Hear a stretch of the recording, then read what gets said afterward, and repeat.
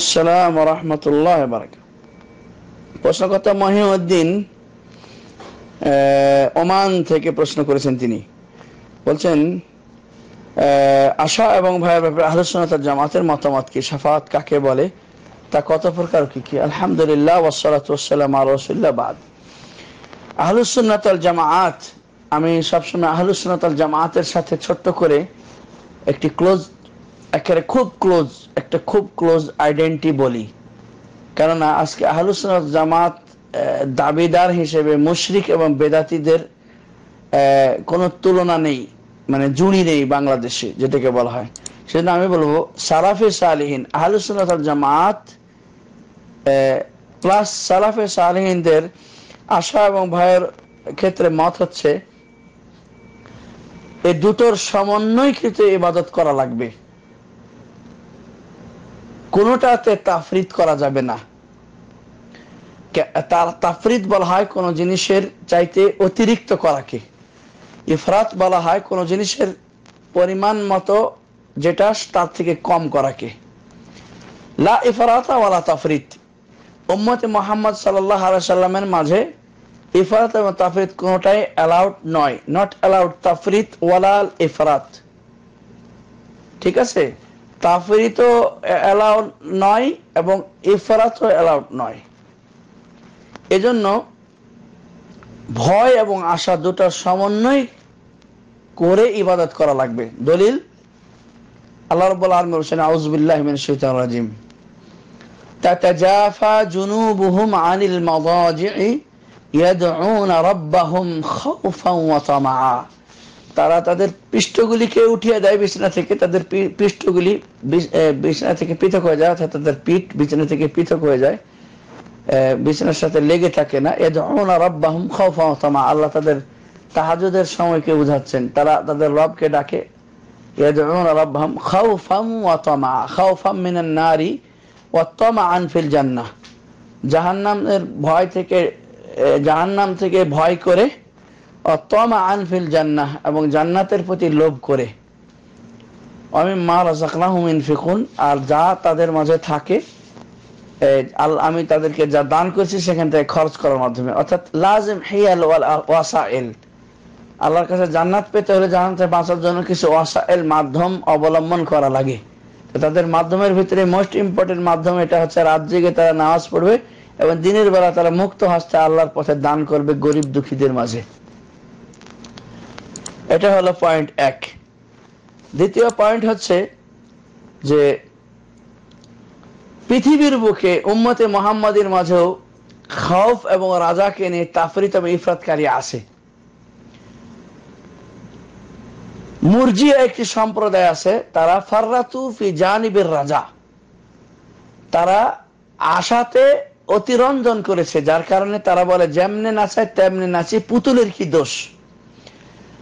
এবং এই ধারণার বশবর্তী হয়ে তারা বলেছে লা তাদুররু বিল ঈমানি মাসিয়া, ঈমান কখনোই নষ্ট হয় না পাপের কারণে। ফাররাতু ফি জানিবির রাজা ফাইন্নাল তাফরিতা ইউকিউ ফির রাজা'i ইউকিউল আবদা ফিল আমনি মিন মাকরিল্লাহ। জানিবের রাজা, আশাতে অতিরঞ্জন করা মানুষকে একটি বিপদে পতিত করে। সেই বিপদটা হলো যে সে আল্লাহর ভয় থেকে নিরাপদ মনে করে নিজেকে, আল্লাহর পাকড়াও থেকে নিজেকে নিরাপদ করে ফেলে। আফা আমিনু মাকরাল্লাহ, তারা কি আল্লাহর এই সমতির জবাব থেকে কি নিজেদেরকে নিরাপদ করে নিল? ফালা ইয়ামানু মাকরাল্লাহি ইল্লাল কওমুল খাসিরুন, ক্ষতিগ্রস্ত সম্প্রদায় ছাড়া আল্লাহর ভয় থেকে কেউ নিজেকে নিরাপদ করে নেয় না। এজন্য রাসূলুল্লাহ সাল্লাল্লাহু আলাইহি ওয়াসাল্লামকে দেখা গেছে যে তিনি বলেছেন, কেউ তোমাদের জন্য নিজেকে জান্নাতি না বলে এবং জাহান্নামীও না বলে, এটা আল্লাহর হাতে। ঠিক তদ্রূপ দেখতে পাবেন আরেকটি সম্প্রদায় আছে, ফাররাতু ফি জানিবিল খাউফ ফাসুমিয়াত তিলকাল ফিরকাতু আল খাওয়ারিজ আবিল হারুরিয়াহ ফাইন্নাল হারুরিয়াতা মিন ইহদা তাওয়াইফিল খারিজিয়াহ। খারিজি সম্প্রদায়ের একটি সম্প্রদায়ের নাম হারুরিয়া। এরা অতিরঞ্জন করেছে ফি জানিবিল খৌফ, আল্লাহকে ভয় করার ক্ষেত্রে, যার কারণে তারা জাআলু আসহাবাল কাবায়ের ওয়াজ যুনুব কুফারান, পাপিষ্ট কবিরা গুনাহগারকে তারা কাফের বানিয়ে দিয়েছে, ইসলামের দায়রার ভিতরে রাখেই নাই। ইসলামের দায়রার ভিতরে তারা রাখেই নাই। যারা কাবায়ের কোন পাপ করেছে, কাবায়ের যুনুবে লিপ্ত হয়েছে, তাদের এই হাররিয়া এবং কিছুটা সুফিয়া, এটা দ্ব্যর্থহীন ভাবে আমি আপনাদেরকে একটা ঐতিহাসিক কথা বলবো। ঐতিহাসিক মিথ্যাচারের আবদালে যে কথাটি, সেটা হলো যে কথিত বাইজিদ বোস্তামি এবং কথিত রাবেয়া বসরি এরা আসলে সুফিবাদ ছিল, কিন্তু ইমানের লেশ মাত্র তাদের মাঝে ছিল না। তারা মুতাতাররিফ সুফি ছিল এবং মুফাররিত সুফি ছিল। তারা এক পেশে ছিল। তারা ফাররাতু ফি জানিবিল খৌফ, আল্লাহকে এতটাই বেশি ভয় করেছিল, অতিরঞ্জন করেছিল, নবীর সুন্নাহ বিরোধী কাজ করেছিল, যে সব সময় উল্টা পাল্টা ইবাদত করতে। রাবেয়া বসরি চুলকে উপরে বেঁধে রাখতো আর সারা রাত না ঘুমিয়ে ইবাদত করতো, অথচ রাসূলুল্লাহ সাল্লাল্লাহু আলাইহি ওয়াসাল্লাম বলেছেন, মান রাগিবা আন সুন্নতি ফালাইসা মিন্নি, ঘুমানোটা আমার সুন্নত, যে আমার সুন্নাত থেকে বিমুখ হবে সে আমার উম্মত নয়। এক সাহাবীকে তিনি বকে দিয়েছিলেন, বলেছেন আলাইকা লিজাওজিকা হক, তোমার স্ত্রীর হক আছে তোমার শরীরে। আলাইকা লিআইনিকা হক, তোমার চোখে তোমার চোখের হক আছে তোমার উপরে। তিনি বলেছেন আতকাকুম লিল্লাহ আখশাকুম ফিল্লাহ, আমি সবচেয়ে আল্লাহকে ভয় করি এবং আ'লামু বিশারাইল্লাহ বিহুদুদ শারাইল্লাহ, আল্লাহর লিমিট শরীয়তের আমি সবচেয়ে বেশি জানি তোমাদের থেকে। তারপর আমি খাই, আমি গোশত খাই, আমি রোজা করি, আমি রোজা ভাঙি, আমি স্ত্রী মিলন করি, আমি ঘুমাই। আমার রাগিবা আন সুন্নতি ফালাইসা মিন্নি, যে আমার সুন্নতের মধ্যে থাকবে না সে আমার উম্মত নয়। এবং বাইজিদ বোস্তামি সংক্রান্ত যেটা কথা আপনাদের বলতে চাই, বাইজিদ বোস্তামি নিজে স্বীকার করেছে। সে বলেছে বাহাস্তুল্লাহ আর বাইনা সানাতান ফাইজান আনা হওয়া, 40 বছর আল্লাহকে খুঁজে পাইলাম, লাস্টে আমি সিদ্ধান্ত নিলাম, এই সিদ্ধান্ত আমার মধ্যে বলবৎ হলো ফাইজান আনা হওয়া, আমি সেই ইলাহ যে আল্লাহকে আমি খুঁজে বেড়াচ্ছিলাম। মনসুর হাল্লাজের তরিকা অবলম্বনকারী এই রাবেয়া বসরি ছিল এবং এই শয়তান বাইজিদ বোস্তামি ছিল কাফের, আল্লাহ যে নিজেকে আল্লাহ দাবি করে। ভাই এই দুঃখগুলি কোথায় রাখবো? আমাদের দেশে কথিত একজন আলেম, নাম তার অলিপুরি, তিনি কথিত আলেম, এলেমের তো জেরোতে আছে, করুণা করতে ইচ্ছা করে এই ধরনের লোককে দেখে। খালি আজে বাজে কথা বলে, কয় কোরআন, যারা বলে কোরআনে পীর নাই তাদের কপালে বেহেশত নাই। আরে ভাই, পীরের সমর্থক শব্দ আছে ওলি, কিন্তু আল্লাহ ওলিকে মানতে মানা করেছে সূরা আরাফের 3 নম্বর আয়াতে। এটাই সে বুঝে না, সে কিসের পীর দাবিদার? আল্লাহ ওলিকে গ্রহণ করতে না করেছে, ওলি নিজে বেঁচেছেন। ওলির কথা কোরআন সুন্নাহ মোতাবেক হলে মানবো, না হলে মানবো না। এই জন্য পীরের কোনো অস্তিত্ব থাকে না। এটা আর আরবি না ফার্সি, এটা নিয়ে কোনো চিন্তা করার দরকার নাই। আর বেহেশতের প্রতি শব্দ তো জান্নাত আছে ভুরি ভুরি, জান্নাতে যাওয়ার ক্রাইটেরিয়া কি, জান্নাতে কারা যেতে পারবে সেগুলো আল্লাহ বিবরণ দিয়েছে। তো তোমার কাছ থেকে তো কোরআনের ব্যাখ্যা শিখতে হবে না আমাদের। তুমি অলিপুরি কি এমন হয়ে গেছো? তুমি একটা দাজ্জাল ফিতনাবাজ, তোমার কাছ থেকে আমাদের কোরআনের ব্যাখ্যা নিতে হবে, নাহলে ব্যাখ্যা হবে না। এটা কি? রাসূলুল্লাহ সাল্লাল্লাহু আলাইহি ওয়াসাল্লাম শ্রেষ্ঠ মানুষ হওয়ার পর আবু দাউদের সহিহ হাদিসে দেখেন, তিনি আল্লাহর কাছে কাঁদতেন আর বলতেন আসআলুকাল জান্নাতা ওয়া আউযু বিকা মিনান নার। অসংখ্য হাদিস। আল্লাহ নবী লা ফারাতা ফির রাজা ওয়ালা ফারাতা ফিল খাউফ ফাইন্নার তাফরিতা ফিল খাউফ ইউকিউল আবদা ফিল কুনুতি মির রূহিল্লাহ। ভয়ের ক্ষেত্রে তাফরিত এবং ইফরাত বান্দাকে আল্লাহর রহমত থেকে নিরাশ করে দেয়। আর আল্লাহ বলছে ওয়ামান ইয়াকনাতু মির রাহমাতি রাব্বিহি, আল্লাহর নবী ইব্রাহিম আলাইহিস সালামের লিসানে قال الله على لسان خليله ইব্রাহিম ওয়ামান ইয়াকনাতু মির রাহমাতি রাব্বিহি ইল্লা আদ-দাল্লুন। আমার রবের রহমত থেকে নিরাশ হয় শুধুমাত্র গুমরারা। ইয়াকুব আলাইহিস সালাম তার সন্তানদেরকে মিশরে ঢুকতে সময় বিভিন্ন রাস্তাতে ঢুকতে বলেছে, এক রাস্তা দিয়ে না। আর বলেছে লা তায়াসু মির রাউহিল্লাহ, আল্লাহর আশা থেকে, আল্লাহর কাছ থেকে প্রাপ্তি থেকে তোমরা নিরাশ হয়ো না। ফাইন্নাহু লা ইয়াসু মির রাউহিল্লাহ ইল্লাল কওমুল কাফিরুন, কাফের সম্প্রদায় ছাড়া আর কেহই চূড়ান্তভাবে আল্লাহর রহমত থেকে নিরাশ হয় না। কামা ইয়াইসাল কুফার মিন আসহাবিল কুবুর, যেভাবে কবরবাসীদের বিষয়কে বিশ্লেষণ করার পর কাফেররা নিরাশ হয়ে গেছে যে তাদের মাত্র ঈমান নাই, অথচ মোমেন যারা ঈমান আছে কবরবাসী সাজা খেয়ে মওকুফ হয়ে জান্নাত চলে যাবে এক সময়, অ্যাটলিস্ট জাহান্নাম থেকে তারা বের হয়ে আসবে, কিন্তু কাফেররা বের হয়ে আসবে না। তো কাফেররাই প্রকৃত অর্থে নিরাশ। দ্বিতীয় কথা, আপনি বলেছেন শাফাআত কাকে বলে ও কত প্রকার কি কি। আপনার প্রশ্নগুলো অবশ্যই অনেক বড় বড়, এটাতে আমার কোনো দোষ নাই, এই জন্য উত্তর একটু বড়ই হয়। শাফাআত শব্দ হচ্ছে যে একচ্ছত্র ভাবে রব্বুল আলামিন, শাফাআতের অর্থ হচ্ছে যে সুপারিশ করা, কোন ব্যক্তিকে সুপারিশের মাধ্যমে কোনো কিছু তার মাকসাদ পাইয়ে দেওয়ার নাম শাফাআত। শাফাআহ এক বচন, শাফাআতুন বহু বচন। তো এই শাফাআত একমাত্র আল্লাহর হাতেই আছে। আল্লাহ রাব্বুল আলামিন সূরাতুন নাজমে বলতেছেন, কাম মালাকিন ফিস সামাওয়াতি লা তুগনি শাফাআতুহুম শাইআন ইল্লা মিন বা'দি আন ইয়াযানা আল্লাহু লিমান ইয়াশাউ ওয়া ইয়ারদা। কত শত ফেরেশতা আকাশে আছে, আল্লাহর অনুমতি ছাড়া কেউ কাউকে সুপারিশ করতে পারবে না।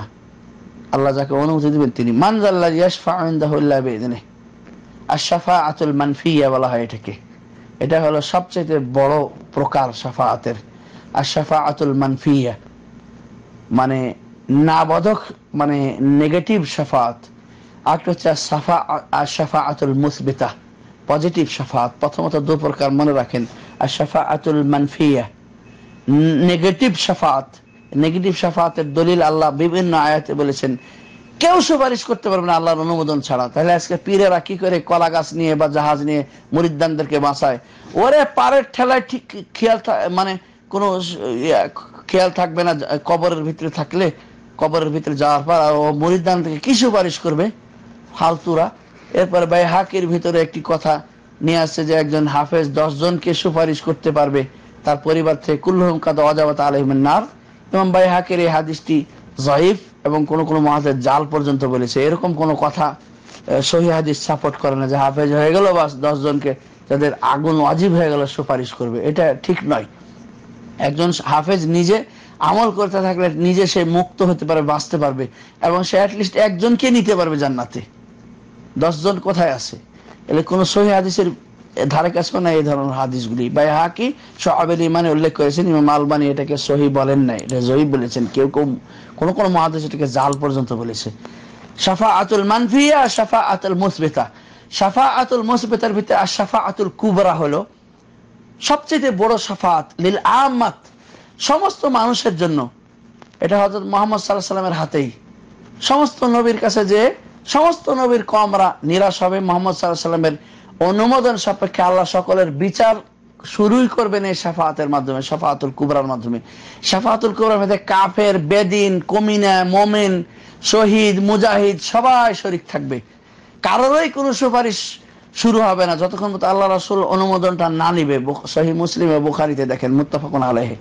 এতে তারা যারা শহীদ যাবে আর মুমিন তারা তো ছায়ার তলে বসে থাকবে, আরাম পাবে, কিন্তু বিচার না হওয়া পর্যন্ত তারা তখন জান্নাত যাবে না। আর যারা পাপিষ্ট তাদের বিকাদরে জুনুবিহিম, তাদের পাপ অনুসারে তারা তাদের ঘামে ডুবে থাকবে, সমুদ্র হবে।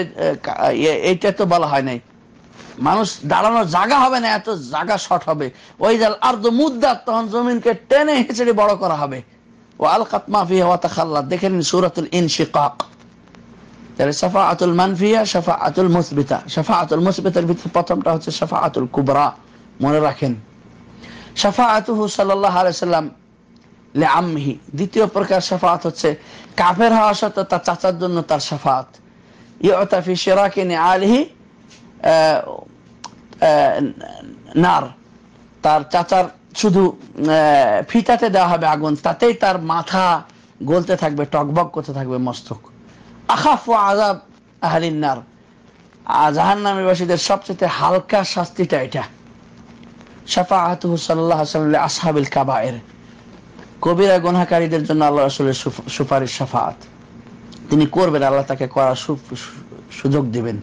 শাফাআতুহু সাল্লাল্লাহু আলাইহি ওয়াসাল্লাম লি উম্মতিহি বা'দা দুখুল ফিন নার, জাহান্নামে ঢুকে যাওয়ার পরও নবী করিম সাল্লাল্লাহু আলাইহি ওয়াসাল্লামের সুপারিশ নবী করিম সাল্লাল্লাহু আলাইহি ওয়াসাল্লাম করবেন।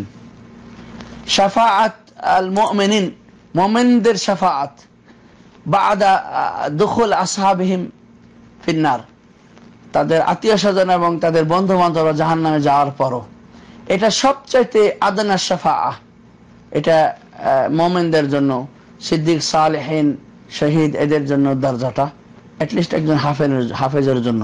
কিন্তু 10 জন, 100 জন, 20 জন এই ধরনের কোনো কথা বলা যাবে না, এগুলি সব গাঁজাখড়ি কথা।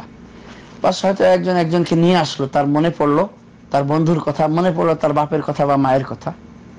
শাফাআতুস সিবিয়ান আল্লাযিনা মাতু